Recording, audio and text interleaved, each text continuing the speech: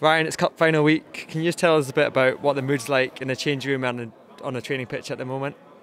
Listen, we're excited. These are the games that you want to be playing in. Last season we got, in the last couple of years we've had, decent cup runs, and we've not really had anything to show for it. So I think it's now about getting something tangible and going and try to bring the cup home on Sunday.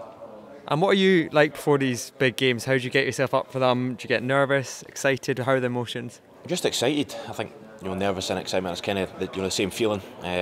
But now, as I said, it's the big games that you want to be playing in. And Sunday's no different. We know it'll be a tough game, but we're confident and a lot of belief in the squad. So we'll be looking forward to it. I know you're born and bred a Hibs fan, so I wanted to ask you a bit about some of your previous memories from cup finals. So, League Cup final 2007. Where did you watch that one? I was there. I was at the game. That was probably one of my earliest memories from football. I don't think I understood too much how big the game was until I seen the first goal go in and everyone's reaction, and then what it meant to people after it with the parade and stuff. And I think that really showed how much it meant to Hibs, to Edinburgh, and it was brilliant.